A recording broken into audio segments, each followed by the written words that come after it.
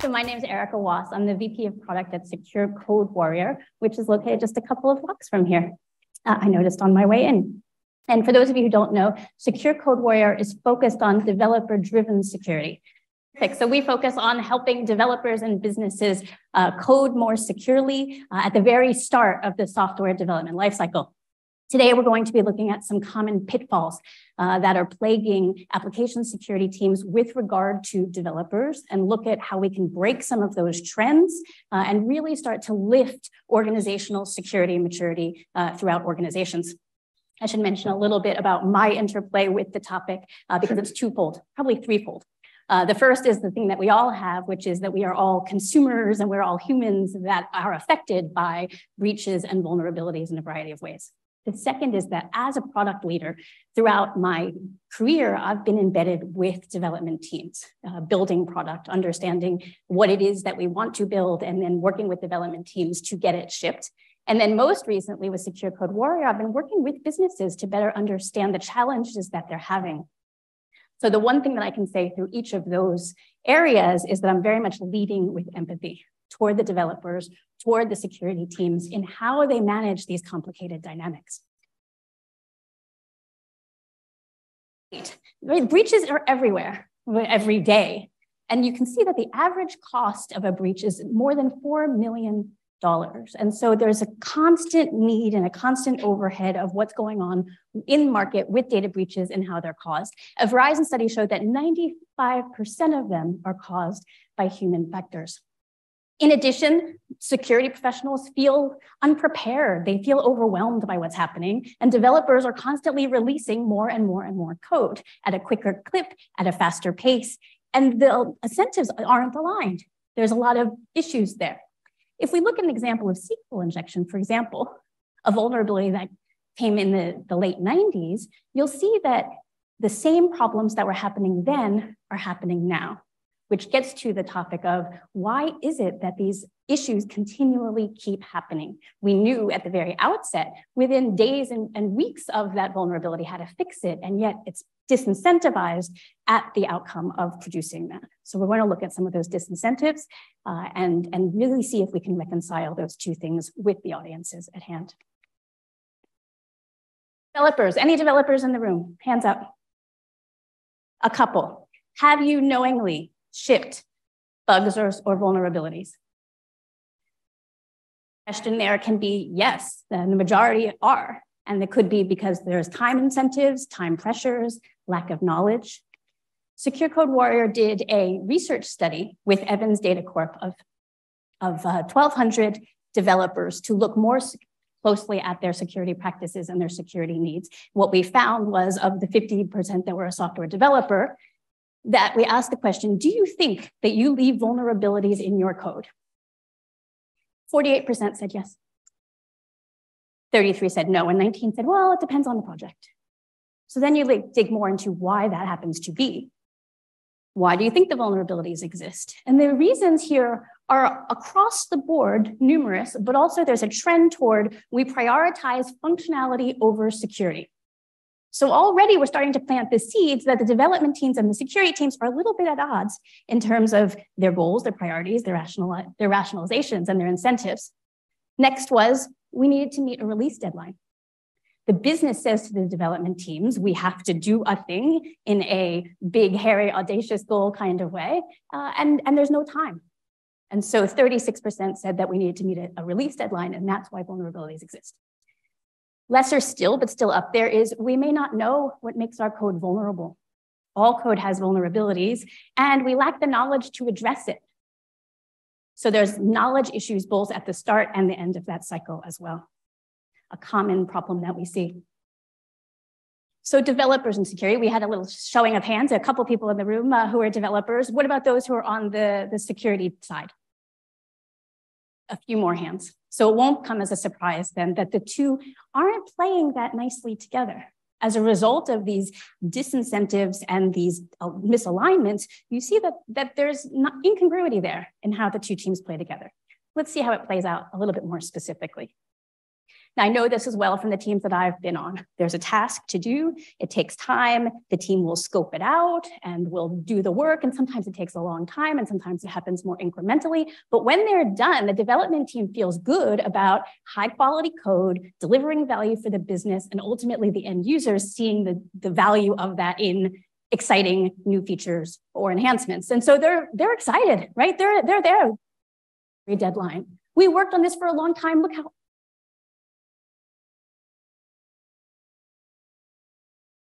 the security team sees something very different. The security team says, whoa, this is frightening. This is not okay. Don't do any of that. This can't go outside these doors. This has some serious issues. Anybody, ring any bells for anyone in the room? Don't let anyone use this, and you really should have involved us in the design stage. We could have caught this earlier. So feel when that happens, immediately blocked. There's a logjam as to why that's occurring. They say, well, we're on this track toward greatness, and then suddenly the brakes are put on. And so not only do they perceive the security teams as a killjoy, but also as a blocking factor toward that ultimate release, which is the completion of the task. So why is this happening? They're speaking different languages. Not only the penguin and the seal, but also the security teams and the developers. And you can see this structurally in how this is coming into play with regard to how the business makes the decision on pen testing. The example being that pen testers are hired. The business may not know exactly what's needed. They're not digging in necessarily. They're evaluating testers based on criteria like price and reputation. In the competition for that, high quality testers will scope down, right? They'll down scope their proposals to what's okay and what is manageable by the business. But in doing that, they're reducing the level of interaction and the level of knowledge that they're having with the team on point. As a result, their deliverable is a paper with a bunch of items to do. As a result of that, the developers receive this, right? A mandate, a bunch of things, a bunch of tasks to do, and there's little empathy between the teams.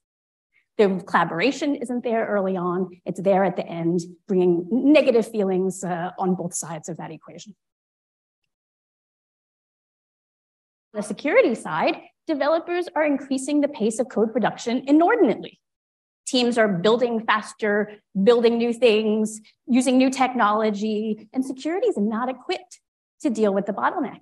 The teams aren't staffed to say that they're going to increase numbers in the same heft as the code's being written.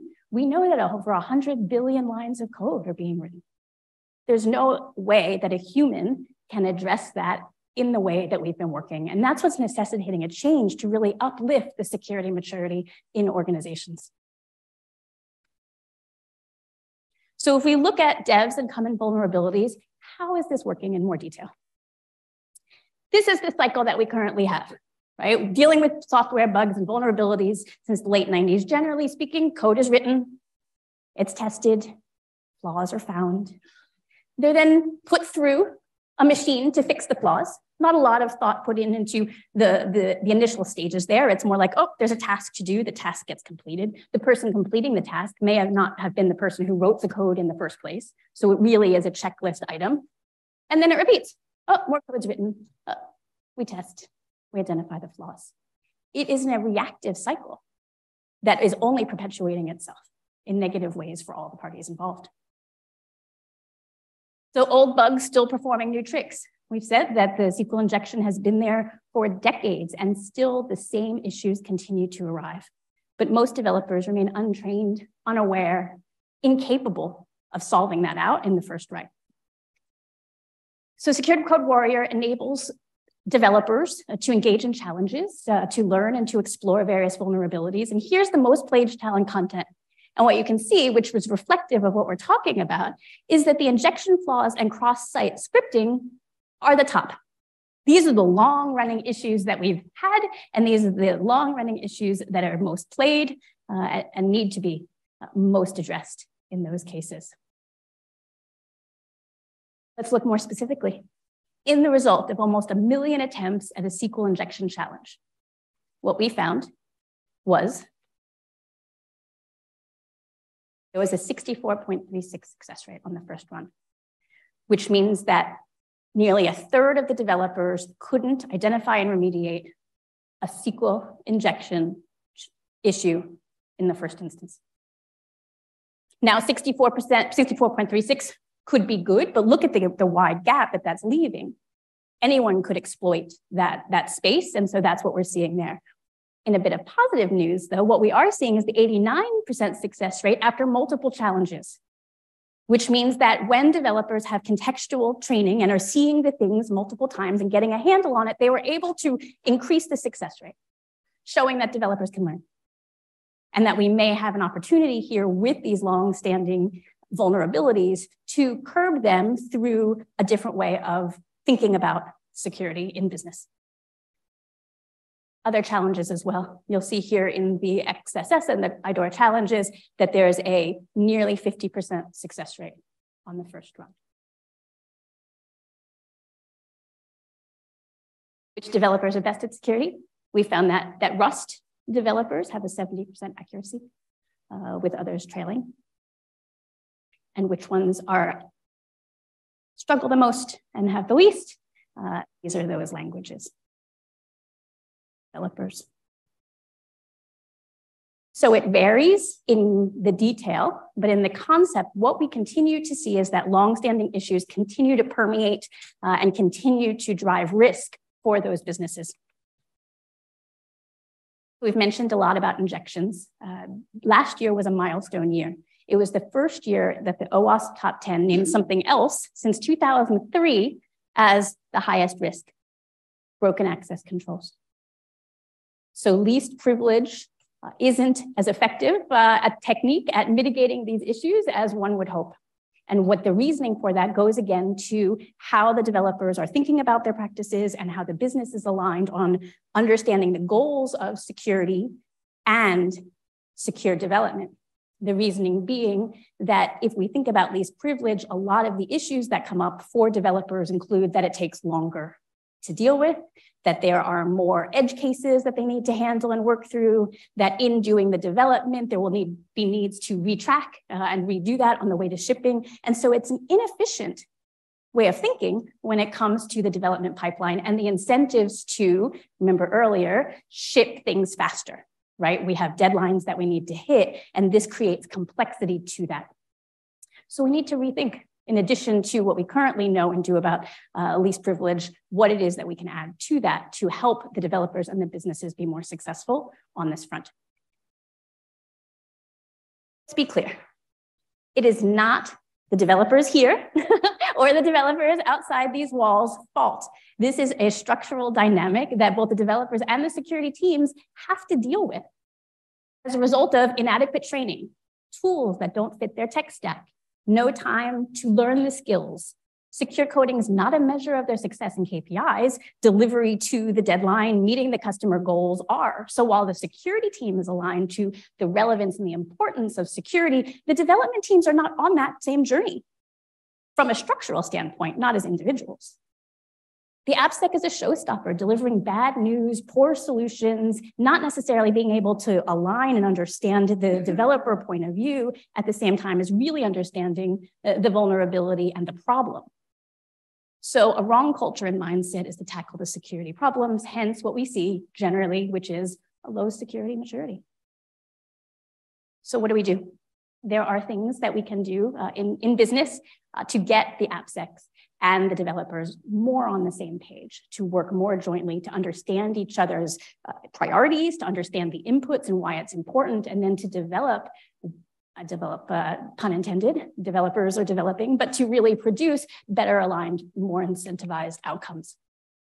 Some things, and this is looking at making it relevant. The idea is to provide contextual tools to the developers that affect their day-to-day. Make it applicable to them. A generalized solution, a generalized discussion is only as good as a generalized output. And the developers are not doing generalized output, they're creating the actual in the weeds details. And so making a job relevant with precision content is important for them.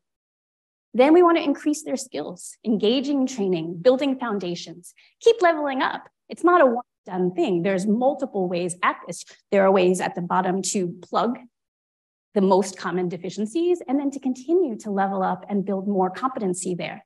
To do that, you can certify, you can benchmark and verify skills. The business can give incentives to become a security skilled champion. Someone who's interested in security within the development space can influence others and help them to uplift and up-level themselves as well.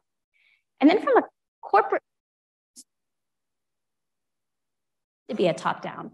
This can be, if this grows organically as a grassroots motion, it's great, but it won't take root as really a fundamental aspect of the culture.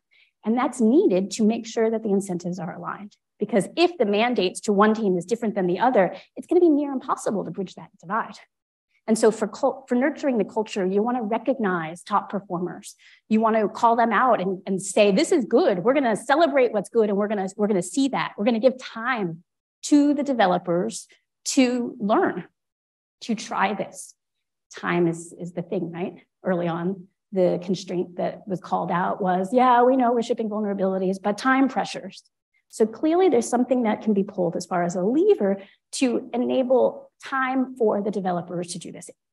Ultimately, being proactive is time spent because it will reduce the fires that occur at the other end of that pipeline. So it's really saying we're going to reduce the issues later and save the time now by becoming more structured about the learning and the abilities of our team at the outset, which will ultimately have a downstream effect of reducing the fires and the business risk that come with those breaches. And you can make it fun. There's a lot of interesting nuancy aspect toward this work that developers would enjoy if they're given the opportunity and the platform to be able to do that. There was an interesting discussion that we've had where people say, okay, you're farther along on your security maturity. How's it going? Are you seeing less vulnerabilities? That's the goal, that's the metric. What metrics are you using? And it's an interesting interplay because what the result here is, you can see the quote, they say, actually, we've seen the opposite so far. We see the number of discovered vulnerabilities going up. So there's more vulnerabilities. Cringe, everyone in the room steps back a little bit and cringes at that. But the reasoning is really quite good. And that is because as the developers learn more and know more, they go on a hunting expedition. They suddenly find issues in the code that no one had found before. So previously unidentified risk is being called out through this process. As a result, the number of vulnerabilities is going up. Over time, of course, they'll come back down as that's being done. So what businesses are finding is that as the developer maturity goes up, they are actually able to reduce the risk in their code base in ways that they hadn't known about or foreseen earlier to best effect.